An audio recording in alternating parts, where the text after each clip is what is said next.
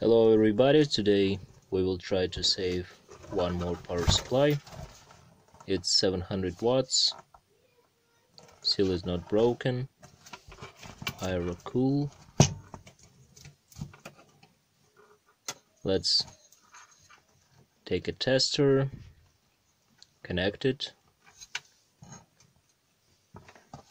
connect the power cord that goes from isolating transformer. It's turned off. Now I turned on my isolating transformer, turn on the power supply, and as you can see, the PS on light is present, which is good, but the power supply itself is not turning on, and the lamp, the safety lamp, which is connected in series, lights up. So definitely we have a problem, probably on the primary side. Here is an indication that there is a short somewhere. Let's open it. Remove the screws. Let's take off the lead with help of an old screwdriver, which I like. Old doesn't mean bad. I like it for this purpose. On the first side, I don't see anything obvious. First of all, I'm looking at the primary side, where probably we have a problem. There's some dirt.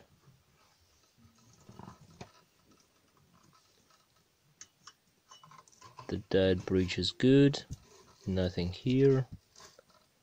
Okay, we should remove the PCB and test it. So I did it. Let's remove this isolating piece. Discharge the capacitor, always treat it as charged, because the shock is very unpleasant and can be lethal.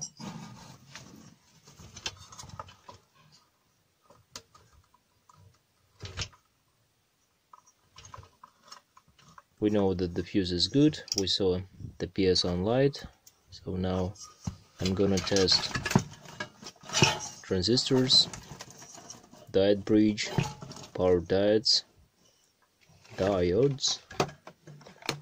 someone corrected me that I mispronounce diode. Anyway, let's put it in diode mode and test.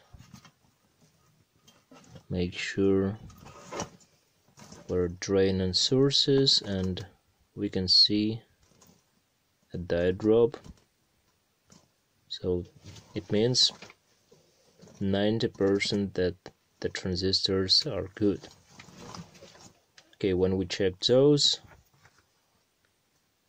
next I forgot to turn on left light. Maybe it would be better for you to see what I'm doing here.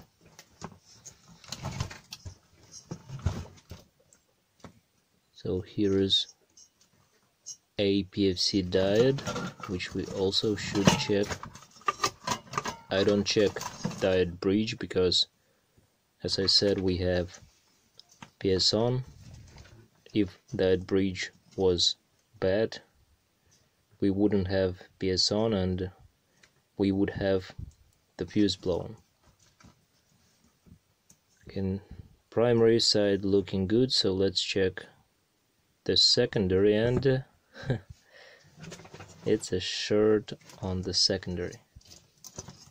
I should do it right in the beginning, before even opening the power supply. That was my mistake. Don't do my mistakes. Check the outputs right at the beginning. Anyway, let's make sure one more time that there is a short, and it is. So let's examine the board and find the culprit.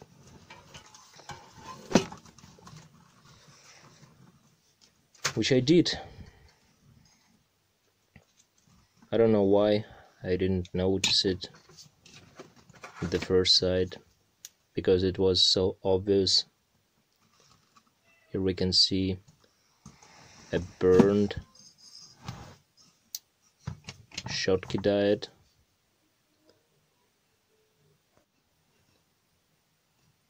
Let's remove the radiator. I've showed you how you can do it in the previous videos.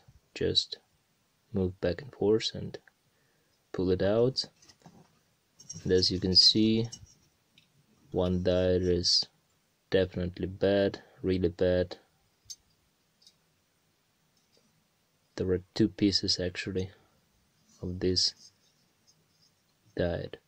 There are two diodes actually in one package, and probably it was loose, and due to overheating it just caught on fire.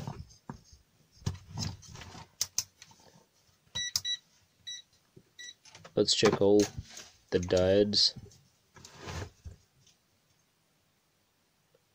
This one is good. This one is also good. This one is bad. The same as this. Nice. Decent. Here is one more. Perfect and amazing. So we should change to elements and everything should be good. This is 3060 CT, 30 amps, 60 volts. I'm gonna put here 60 amps, 100 volts, twice as much powerful. I put it on the radiator, as you can see, and now I'm gonna put it back, solder everything, and hope for the best.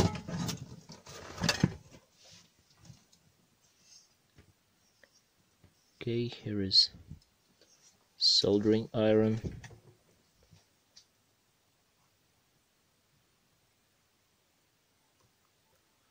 It's T12. I really like it. It's not expensive. About $20. Maybe even less. But I like it. It's enough for me. I do recommend it. Okay, I soldered everything back. Let's make sure that we don't have short anymore, and we don't. So we are ready to test it. You shouldn't do it directly from mains. I definitely don't recommend it. That is very dangerous. As I said, I have an isolating transformer. Connect my tester. Turn on the power supply. Green light is here. And voila. We've got it working. One more time. Everything looks good. Now I'm gonna put everything back and test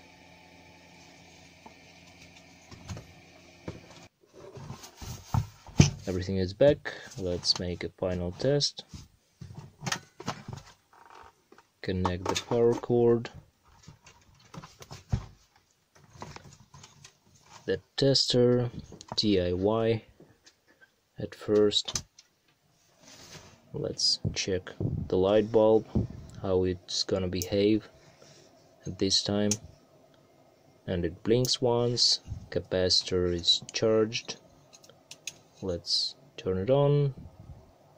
Light bulb is not lighting. Let's get a high-tech professional power tester from our friends from China. It's flickering, but it's okay. It's, I suppose, my camera, not the best quality also. Let's stop beeping by connecting 12 volts and everything looks fine. We saved it. Thank you for watching, my friends, and see you with another one.